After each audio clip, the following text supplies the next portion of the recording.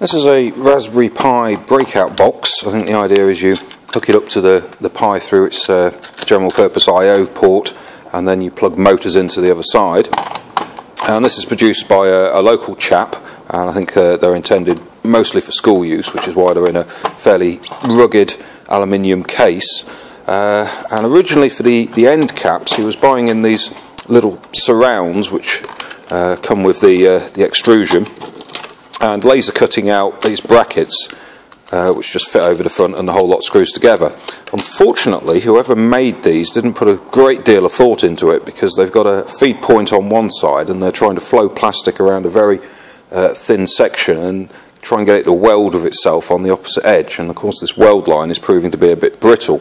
So as a result of that, I got asked, can I make some fully moulded end caps which fit on, which I did. I got it up the right way.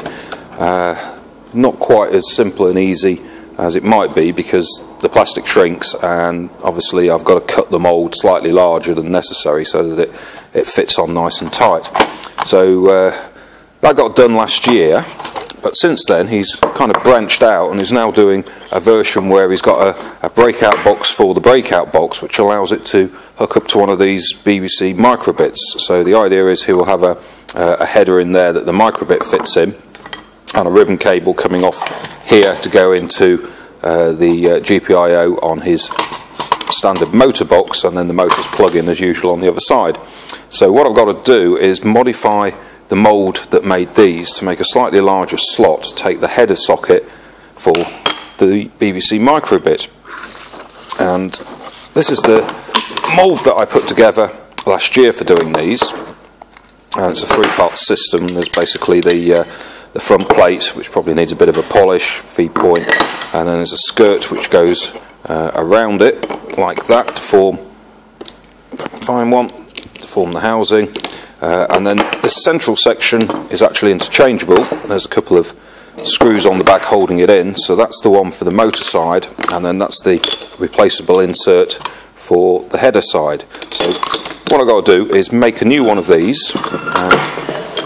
Just happen to have a piece of aluminium left over from doing the job last year, so I've got to machine that down, and here's the sketch for it, and it's relatively straightforward. It's just pocketing the main body section down 1.5 millimeters, going around the edges, leaving the upstanding pins for the screws, and then this bit here needs to be extended slightly, and obviously I can't do anything with this because it's been cut, plus this is slightly offset, which was necessary because of the PCB.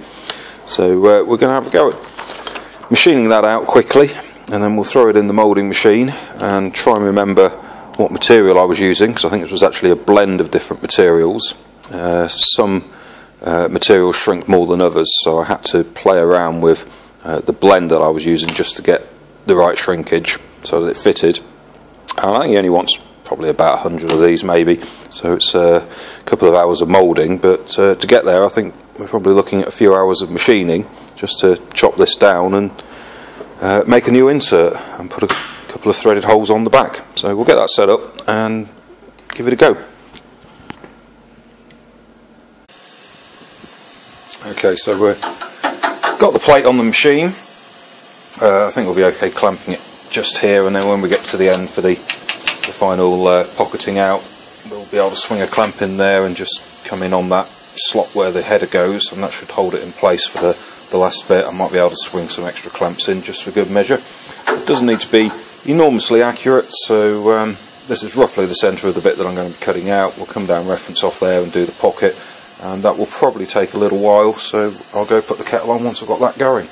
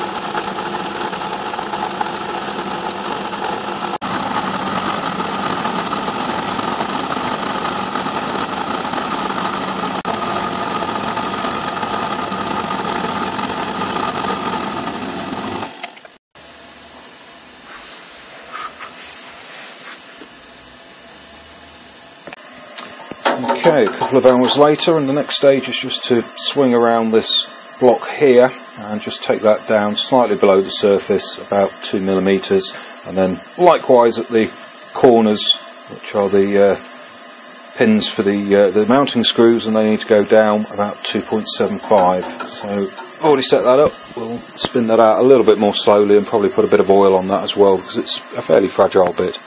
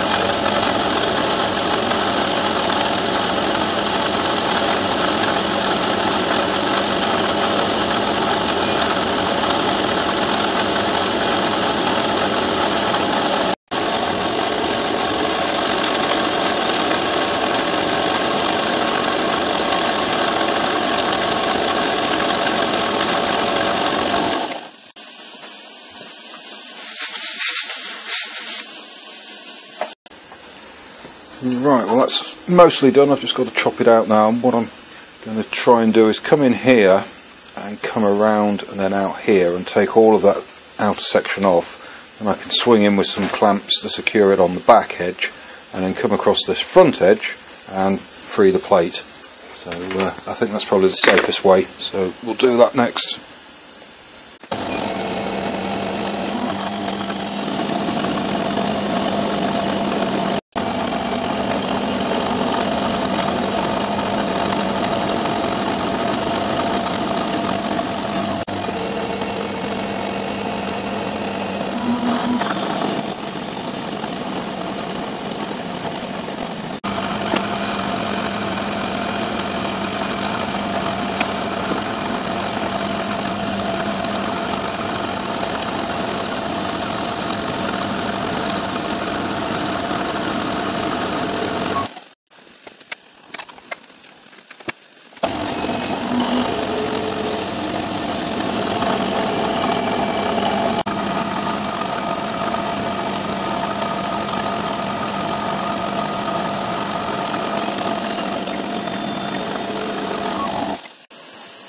And that was the last cut, so with a bit of luck this will come out.